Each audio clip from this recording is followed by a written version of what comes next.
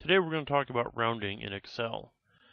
Here we've got numbers at 3 decimals, and we can use these handy buttons up here. We can either apply the comma style to make it display 2 decimals, or we can use the decrease decimals button there to increase or decrease.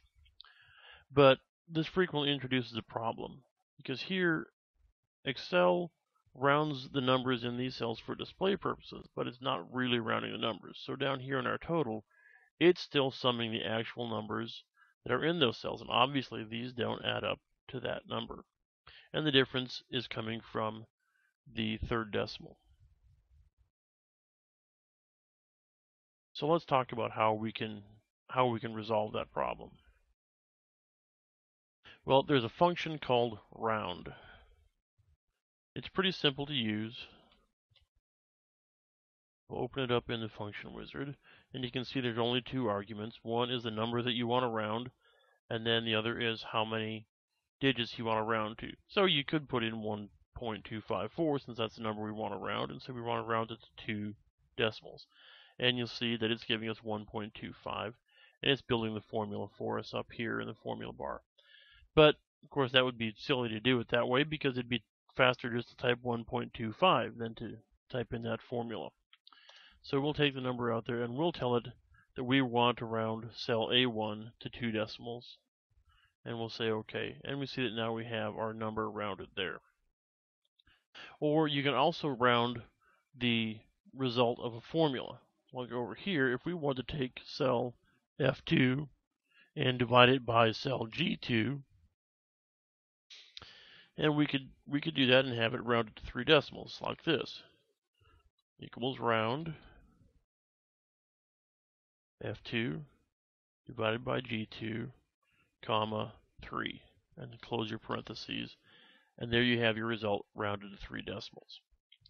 But if we try that over here, it's not going to solve our problem. If we say equals round parentheses sum A1 to A2, close the parentheses, comma 2, you see we still are having the same problem that we started out with. So one way you could work around that is up here. You could take our original formula and we could basically relocate our data. So you could copy that formula down so that we've got a new column that's rounding our original set of data, and then you could sum that and you would come up with the right number. But you don't always want to reconstruct your whole set of data in another place on your spreadsheet. So there is another solution. I'll come down here and enter a different formula. I'm going to say equals sum, open up my parentheses, and then type round parentheses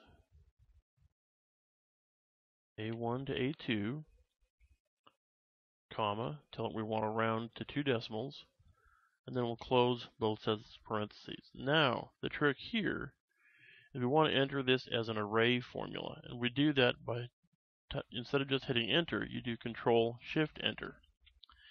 And up here in the formula bar, you can see that Excel's added these curly brackets. That tells you it's an array. And what that does, it lets it do more than one thing in one formula. So what it's doing now is it's rounding each number within the range A1 to A2 and then summing those rounded numbers so we come up with the right number. Now if we go back up here and apply the same formatting we had before, we can see we would have the right number displayed as the total of our original numbers. So there you have it, Excel rounding in a nutshell.